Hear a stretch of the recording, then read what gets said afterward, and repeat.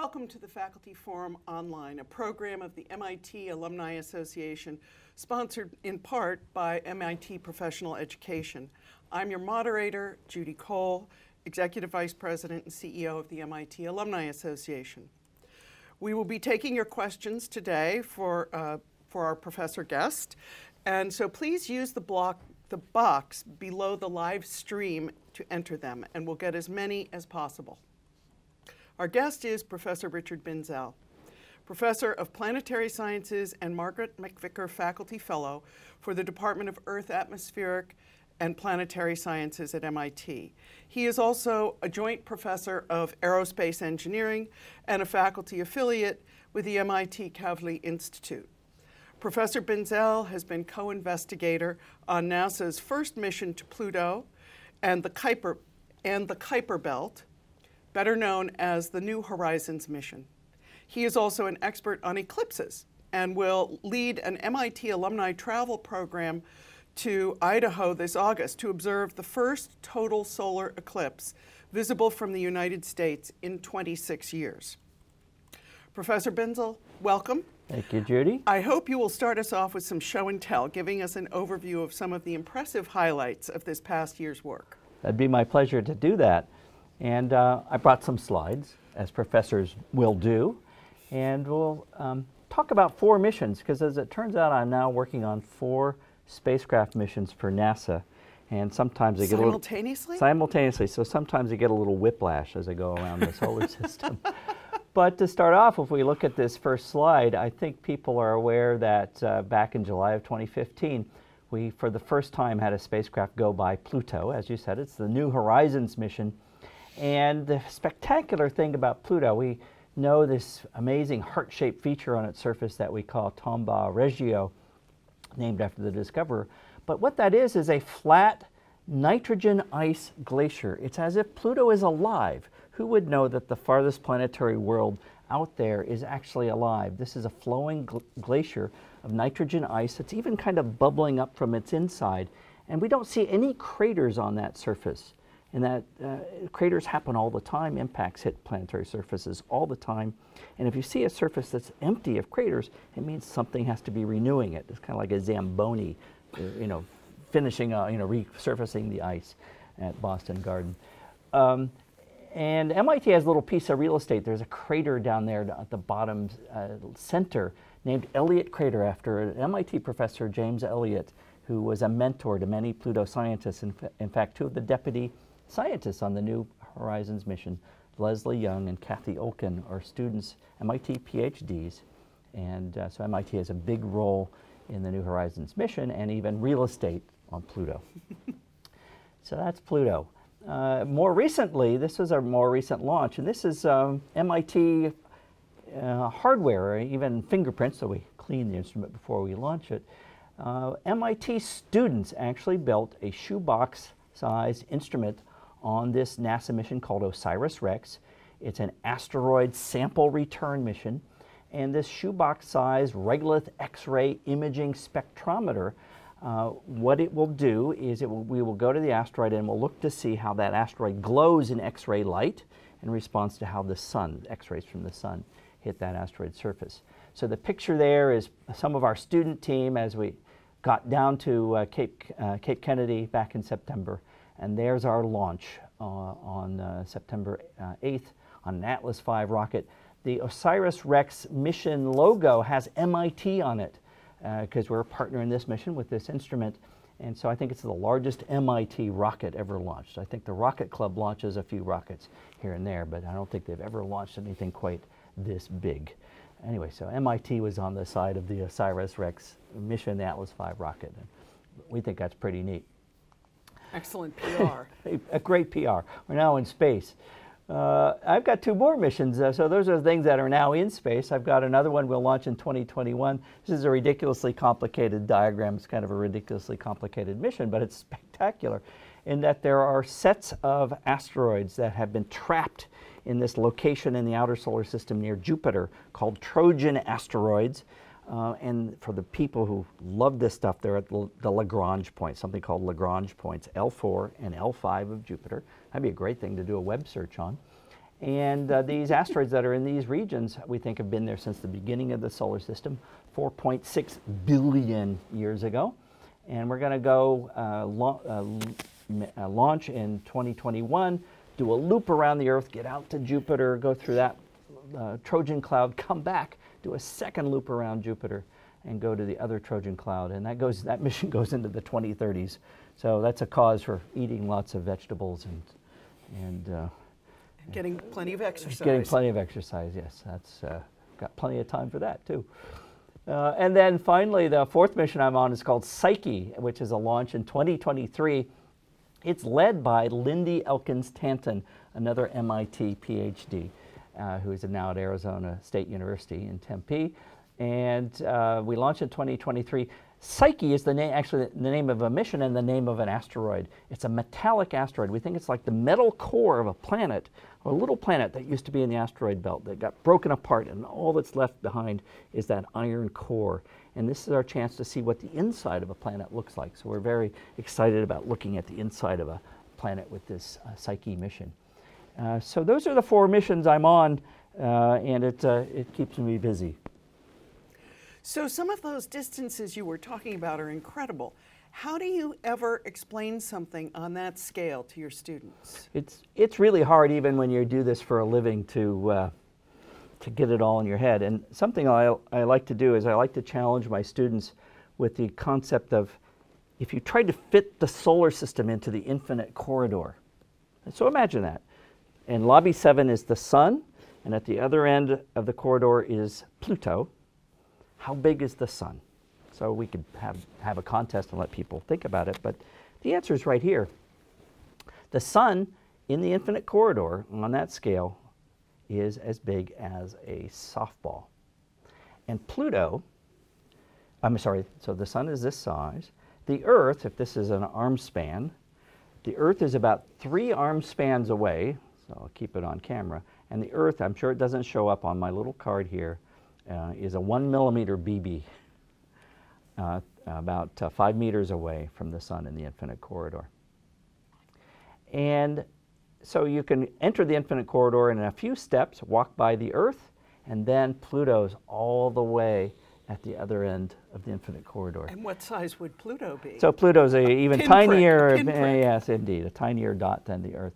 So anyway, I just really love that idea, and every time I walk down the infinite corridor, I'm thinking about, oh my gosh, we went from all the way from this end, from Lobby 7 to the other end, and our spacecraft worked, and it worked flawlessly. It's mens et manus, really, really amazingly at work. And, and in this whole, sort of segue into another topic, it's in this whole scheme of things for the scale of this. The moon, which is about less than an inch away, a few centimeters away from the Earth, I didn't draw it on my card. There are times when the moon lines up and it manages to block the sun. There's the Earth. Oh, I see. So for our viewers, I will tell you, he has a tiny BB scotch taped to this Wouldn't want to lose card. it. Wouldn't want to lose it. So that's why he keeps holding this up, because it is really tiny. Just trust me. Trust me, it's there. So, but there are times when the moon, which is about 2 centimeters away towards the sun, will block the sun as viewed from the Earth, and we get a total solar eclipse. And that's something that will happen on August 21st, as you mentioned in your intro. So thank you. A reminder to our viewers that we are taking your questions this hour, so use the box below the live stream to ask questions of Professor Binzel. And speaking of the eclipse, we're starting with some video questions from alumni today. And the first one is about that very subject. It comes from Helen from Carlisle, Mass. Are there specific things that researchers are hoping to learn from observing this year's eclipse? And also, are you personally going to be involved in any of the research? I know it's slightly outside your current areas of interest, but I was just wondering. Thanks a lot. Well, Helen, it's great to see you. So for the total solar eclipse coming up, I'm more or less a tourist or a tour guide in the sense of trying to make sure our group understands everything about eclipse safety, but really understanding the details of what happens during the eclipse. So for me personally, I'm not involved as a scientist. I find these events just amazing to watch and experience. It's a full natural experience, almost unnatural experience when an eclipse happens. How many solar eclipses have you seen? So in August of this year, we number 6, the 6th total solar eclipse. Wow. So we have another video question coming from Thomas in Boston. What has the New Horizons mission taught us about ice and water in the solar system? Wow, what a great question. I think what we found is, among the amazing things we found, a lot of Pluto is water ice.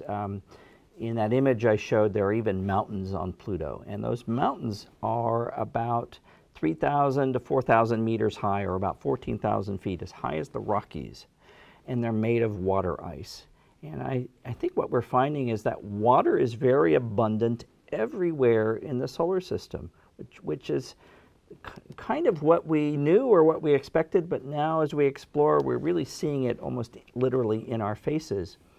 And hydrogen and oxygen are two of the most abundant elements in the universe, so maybe it's not a surprise we see water everywhere, but it's that abundance of water that really leads us to think that the ingredients for life really are everywhere we look. Except it needs to be a little warmer, I imagine. Yes. Anytime I think it's cold in Cambridge, I just think about the temperatures on Pluto, about minus 400 degrees Fahrenheit. And it makes me feel better here in Cambridge. So I have a third question here. Your biography says that you published your first scientific paper when you were 15 years old. What was its title? And is it easier or harder today for a 15-year-olds to publish than it was for you? Wow, you've done some digging, I can see. The title of that paper was The Rotation of Asteroid 18 Melpomene. Just why not? Okay. So it's all about how asteroids spin and how fast they spin and things like that, which is interesting to know. But I think today it's actually a little bit easier to publish things because the state of equipment, the CCD, the digital cameras we have on our iPhones are now available to be put on the back end of even small telescopes. And there's what amateur astronomers can do with modern digital camera equipment on modest-sized telescopes. Eclipses, there's that word again, eclipses what professional astronomers could do 10 or 20 years ago. Wow. So there really is a renaissance in the kind of science that can be done with small telescopes. Fascinating. And many high school students now are routinely making observations with their high school observatories. Yeah. Well, and of course there's the capacity to self-publish as well through the internet. Right, of course. Digital publishing counts. Of course. So, Jane in Newton asks, can you talk more specifically about MIT's role in the Psyche mission? Well, MIT's role in the Psyche mission. So, as I said, the PI is Dr. Lindy Elkin-Stanton, MIT PhD out of course 12. And we have also on board that mission Professor Ben Weiss in my department, who's helping to build a magnetometer. We're going to study the magnetic field of that asteroid, this metallic asteroid. And our Vice President for Research, Maria Zuber, is on board that mission. And she's an expert in trying to decode the inside of planetary bodies based on their gravity fields. So there are 3 MIT faculty involved in the Psyche mission to try to get out there and really take a look at what an inside of a planet looks like. Again, it's something we've never been able to see before. So we're very excited about this chance to look at this inside of a planet. Is the inside of that planet similar to what you would expect the inside of the Earth to be if we had gotten caught in an asteroid belt and broken into bits? That's it. That's exactly the motivation. Now, this was a smaller planet than the Earth ever was that formed there, but This is as close as we're going to be able to get to looking inside. What's the structure of the inside of the Earth by going to this asteroid? So it's really a fascinating idea. Yeah. It's been on my wish list for a long time, and we finally got a NASA mission to go there. So Mark in New York City asks, the New Horizons mission was notable for being heavily populated by female scientists. What do you think made that worth noting? Why is this mission distinct among an otherwise male-dominated profession? So the New Horizons, the fact we have so many women on the New Horizons mission, was something that the media caught on to, because we were doing a lot of interviews and the reporters were comparing notes, and they said, I just interviewed the deputy project scientist, and it was a woman. And they said, well, I just interviewed the chief of mission operations. It was a woman. And they're kind of scratching their heads. It's like, wait a minute. And it turns out about 30 to 40% of the New Horizons team are women, which is about the percentage of women now working in this field. And as I like to say, I don't think we were really deliberate and really trying to do anything extra special other than just being diligent and hiring the best people.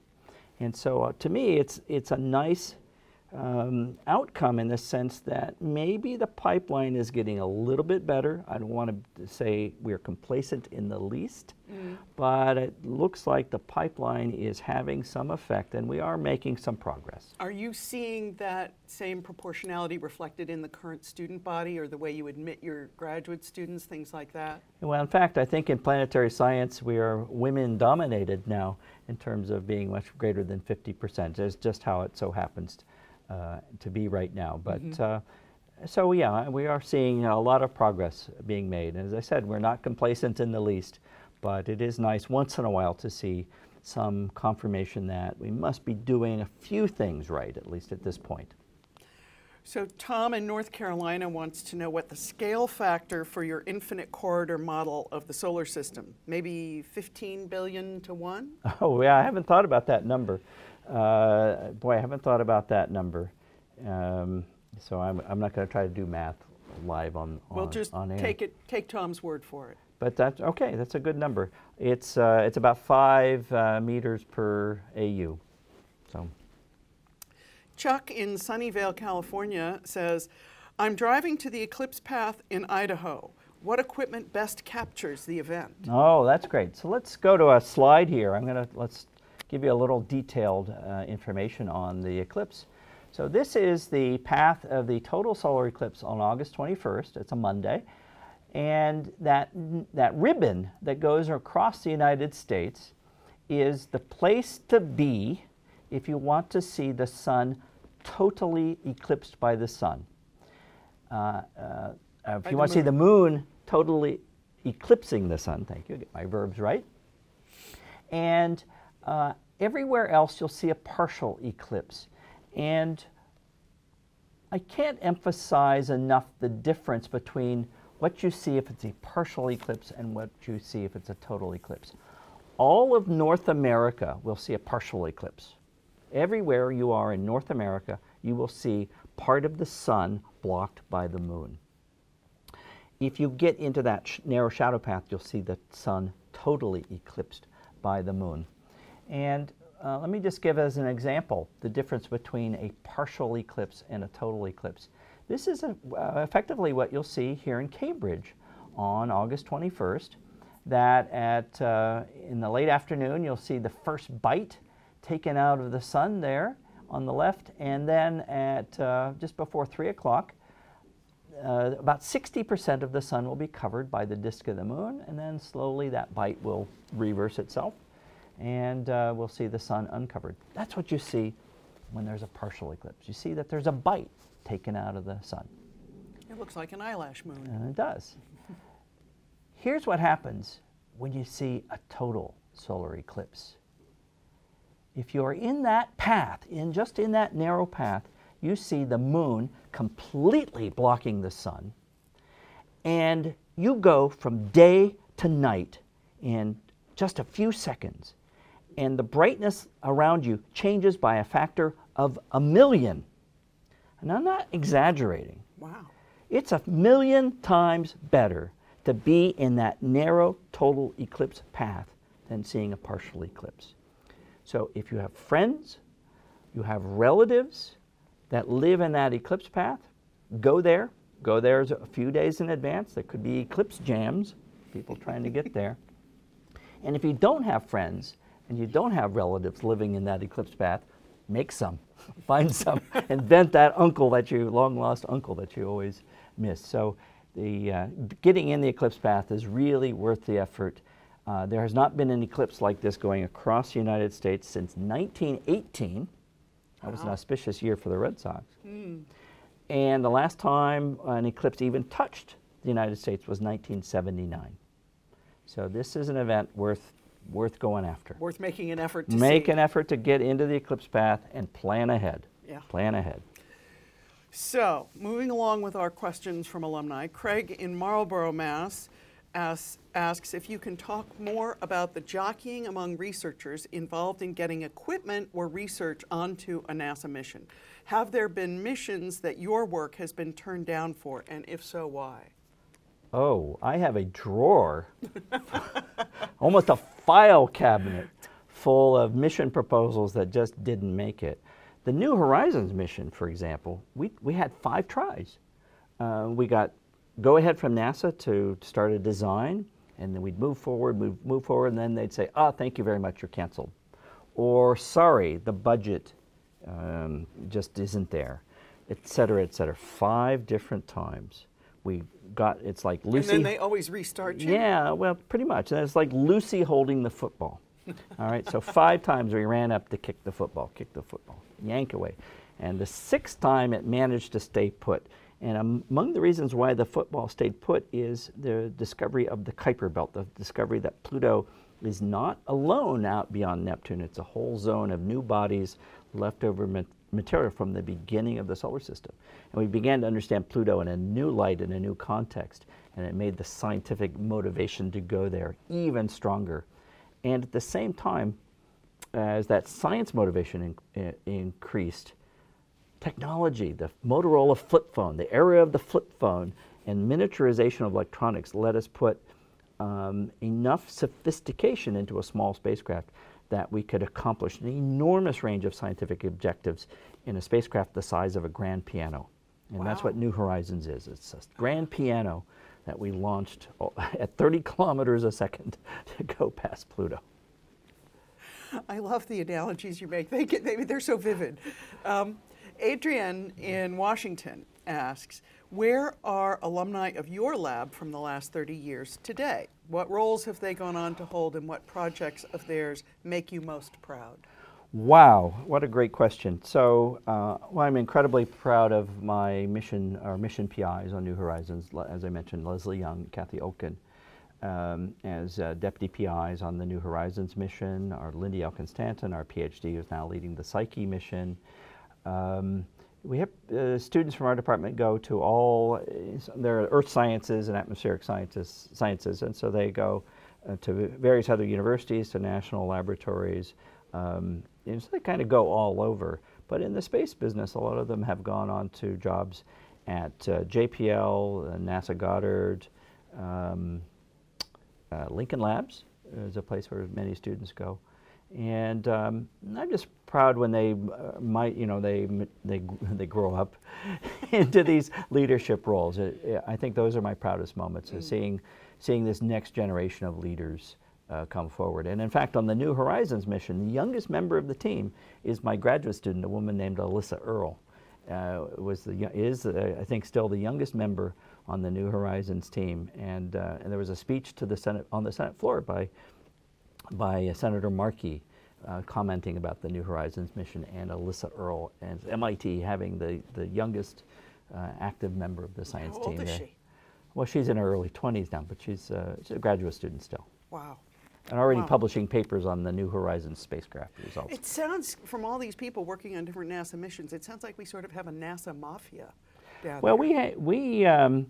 I don't have it in my slide package, but at the New Horizons mission, we took a photo of all the assembled MIT grads who were either working on the mission or had connections to the mission or connections to Pluto science. And there was a very, very big group. That's wonderful. Amy in Brooklyn asks, Can you talk about your relationship with Alan Stern? What do you admire most about him? Alan Stern. So Alan, just to put it into context, Alan Stern is the principal investigator, the leader of the New Horizons mission. And the most admirable quality of Alan is he never quits. He's unstoppable. He's an unstoppable force of nature. As I said, we went through these 5 different cancellations. We worked for nearly 20 years to get the mission to Pluto onto the launch pad. And then it was almost 10 years of flight to get across the solar system from one end of the infinite corridor to the other to get to Pluto. And so many times along the way, there just seemed to be these insurmountable roadblocks. And a lot of us would start to say, oh, this is too hard. We're never going to do it. And Alan would never let go, and Alan would never give up. So all credit to Alan and his perseverance. Really is a very admirable quality, and that's how we have seen Pluto now. So often in life, that's what it takes. It is. Elizabeth in Buffalo asks, are there projects U.S. researchers envy that the Chinese Space Agency or European Space Agency are undertaking, but that NASA can't fund? Wow. Boy, that's a tough one how to say. I think it's just the energy. I don't know, we're still ahead. But I think it's the rate of growth. I think if there's something that we envy, it's the rate of growth. I'll use the word aggressive in a kind way, I mean, in a good way. Yeah. That is the fact that they're aggressively trying to grow their space program, and we're kind of where we are. And sometimes we go up, sometimes we go down, sometimes we go up, go down. And so the fact that there is this aggressive dedication to continual improvement and continually advancing their space program, and not that we aren't too. We never are complacent. But it's just the rate of growth of their space program, I think, is what is exciting. I wouldn't say the word envy. I would say it's exciting to watch. Devon in Pasadena asks, or Devon, I'm not sure which, what work remains for New Horizons? What do you and your co-investigators hope to learn about MU69, for instance? Oh, wow, great question. All right, so New Horizons, because we wanted to get to Pluto in the lifetime of a spacecraft, which is 10 or 20 years. Eventually, things just don't work anymore. And we're selfish as scientists. We wanted to still be alive when we got there, too. And so we had to go very fast. We had to put this piano-sized spacecraft on the biggest NASA rocket and put all the velocity of the rocket into a small spacecraft. So there was no way we could carry enough fuel to slow down and stop, because then the rocket would be too much mass on the spacecraft. The rocket couldn't launch all that mass. So that's a long way of saying the New Horizons mission is a flyby. Flown past Pluto, we will eventually leave the solar system. And in the process now of going past Pluto on into the Kuiper belt, we will go by an object that is named 2014 MU69. It's a household word. And it's just a designation for this object discovered in 2014. It's maybe 30, 40 miles across. But that's all we know. It's like a really big comet that just lives in the outer solar system. And so it's going to be pure exploration just to see what these icy bodies are like. We think it's just a leftover piece from the very beginning of our solar system. So interesting. Dennis in Arlington asks, Arlington, Massachusetts, could you please comment on the evidence for the existence of Planet 9, which I've heard may be massive but not yet detected? So Planet 9 is an idea that there are some unusual properties of way these objects in the Kuiper belt are positioned and oriented and where they reside in their orbits. And as if there's something else kind of tugging on them. And so this is the latest. The road of planetary predictions is littered by burning hulks off to the side. And here's the latest idea, which actually looks really good, very interesting. So we're going to keep our fingers crossed on this one. So So it's hard. The inferences are hard to really pin down with a lot of specificity, but the searches are underway. We kind of know where we can be looking and what what it might take to pick this thing out if it's there, and we'll just let the process unfold. The science will give us the answer one way or another, sooner or later. And so it's a TBD, or it's a to be continued. It's a work in progress, but very, very interesting. Very interesting. PJ in West Hartford, Connecticut asks, NASA's Discovery program seems to be aimed at investing broadly in many lower-cost missions like Psyche. Do you approve of this budget strategy? Wow, well, if only I were king. So the Discovery, to put that in some context, the Discovery program is a NASA program where university researchers can design a mission. There's a budget cap of about, I'll say $650 million. That's probably not exactly the right number. But there's a budget cap, and then you try to say, what's the best science we can fit into a mission in that budget cap? And it turns out that asteroids, these objects, many of them are near the Earth, the near-Earth asteroids. Sometimes they hit us and they wipe out dinosaurs, and so it's kind of a good thing that we understand those. But there's also this enormous abundance of them between Mars and Jupiter in the main asteroid belt. And it turns out in that budget category, missions that can go to the asteroid belt are very mature. In other words, we know how to do this. The technology is ready to execute these kind of missions. And so if we can make descriptions of valuable science rationale, like going to see the metallic core, going a way of looking at the inside of the Earth that we can never do any other way, and we can do it in this budget, and we can say, and our technology capability it's right in our wheelhouse. That makes a very compelling argument. So, so in Discovery, I'm very open to trying to explore Venus, for example, the moon. We've just explored the moon. We've explored comets in the Discovery program. And anyway, I'm very open to almost any science question myself that would fit in, even if it's not my specialty. I think there's still a lot of really great research one can do.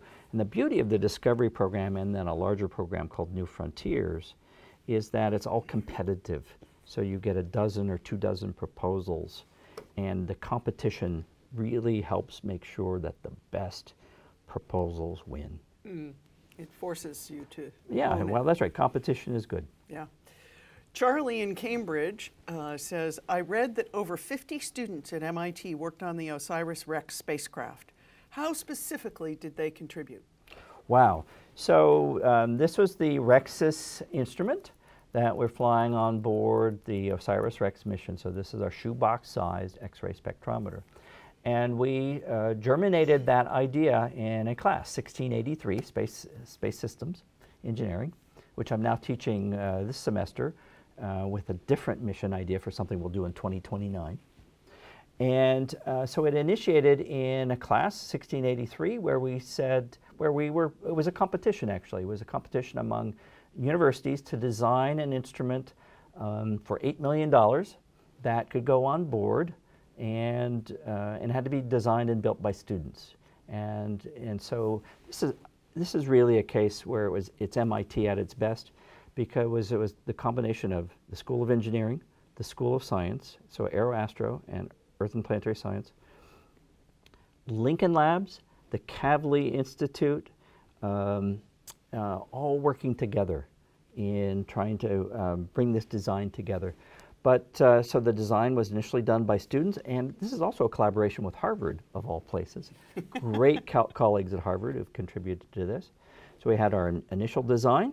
We then let the students fine-tune many aspects of the design, test the thermal electronics, and they were literally building the thing, designing and building the thing.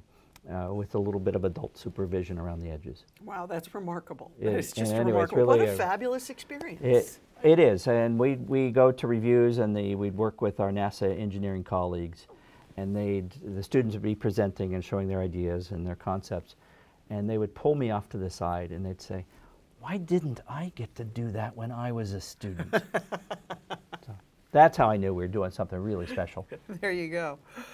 Pace in Cambridge asks, are there any useful amateur observations alumni could make once we travel to a total eclipse site without distracting too much from the experience of being there? Wow, I think that probably the science, the big science, is probably left to the people who are investing in a lot, in pretty sophisticated equipment.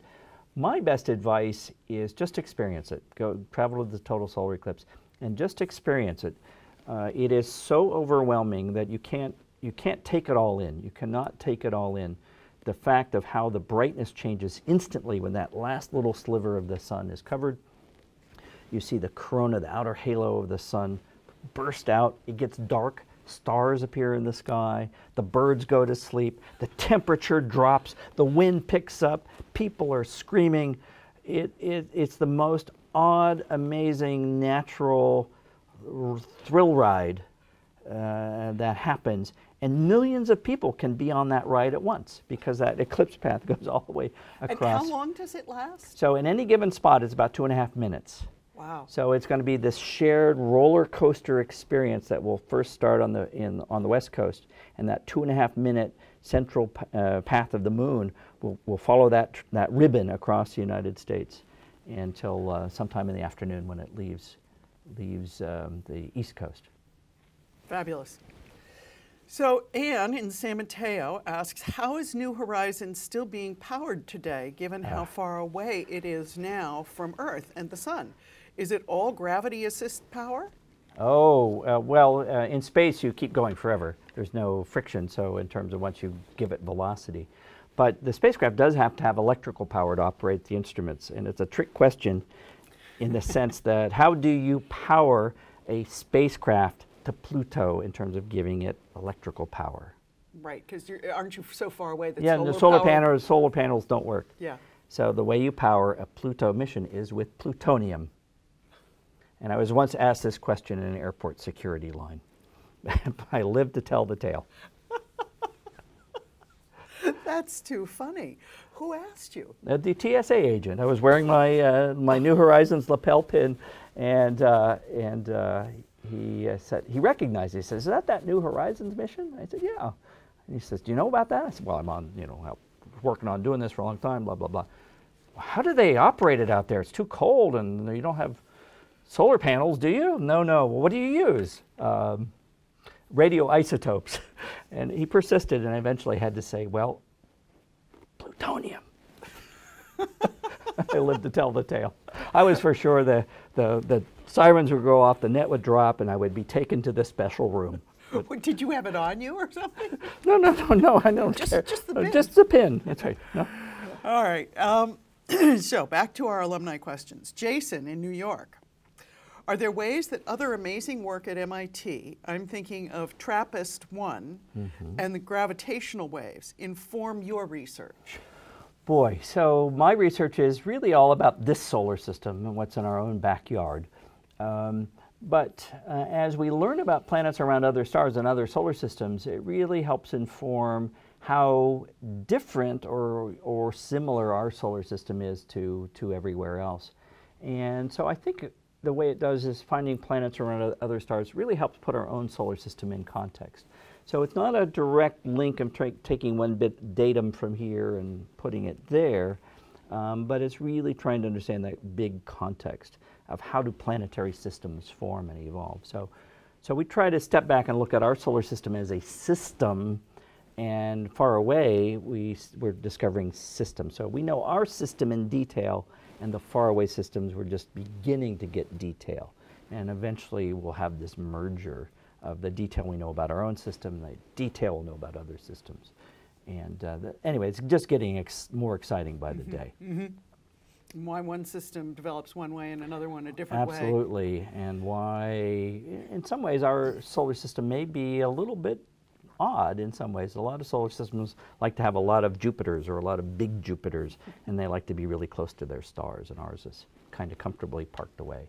So and the more we learn, the more we understand how our solar system is similar or bizarre. KD in Portland, I don't know if that's Maine or Oregon. Your bio says an asteroid is named after you. Where is that asteroid now? Oh, well, it's happily in the main belt between Mars and Jupiter, last time I checked. And so it's... Do you know where your asteroid is? You got to be careful with that one.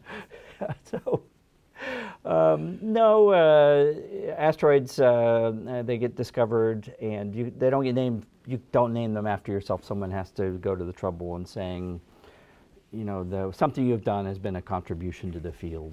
And so anyway, a colleague in Arizona. It's a nice honor. Was very kind. It was a very kind thing that a colleague named Ted Bowl did for me once upon a time. So is this our last question? I think it is.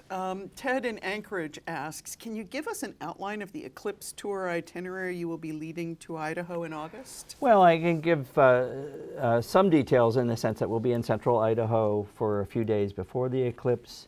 We will move into the eclipse path, or very close to the eclipse path, just the night before, so that on the morning of the eclipse, we can position ourselves very well. And so, you know, you can look at the eclipse path, and we're trying to get to a place where it's going to be relatively dry, the chances of not very many clouds. And even if you're someplace looking at the eclipse and it's cloudy, you'll still experience that nightfall. So it's really spectacular either way. Okay. On behalf of the MIT Alumni Association, Rick, thank you for joining us today. And thanks to our MIT alumni tuning in and for your wonderful questions. Alumni who wish to order special MIT glasses for the viewing of the solar eclipse this summer, check out the final slide for instructions on how to order a pair. You'll be able to find the archive of this conversation along with past faculty talks on the MIT Alumni Association website. Please join us next month for another session of Faculty Forum Online. Have a great afternoon. Bye.